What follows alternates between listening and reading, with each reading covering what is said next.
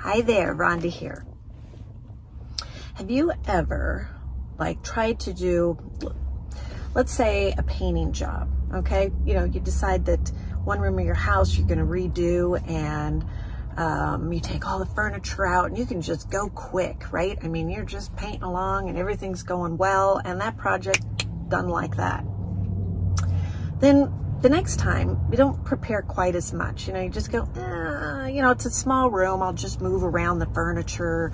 You know, I don't really feel like taking the time to clean it up, and I'll just kind of move it to the middle of the room and go around it. Well, that job in a smaller room ends up taking you 3 times as long because you got to move and maneuver around all this stuff, right? So you're like having to tiptoe around and not knock this over, and you just don't have the freedom, right, of the space, you know, to do a job that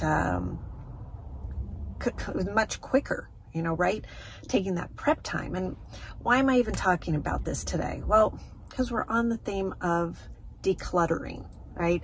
And so if you can make that leap, right, the time that you painted in that room, hypothetically, with all the stuff still in it, took so much longer because you had to maneuver. And that's the same thing with just regular life and getting tasks completed and whatnot. And when you are moving, you know, around things on your desk, you know, right, and multiple windows open in your browser, and notifications popping up, and all these cluttery distractions, it takes you longer to get through whatever it is that you're trying to focus on.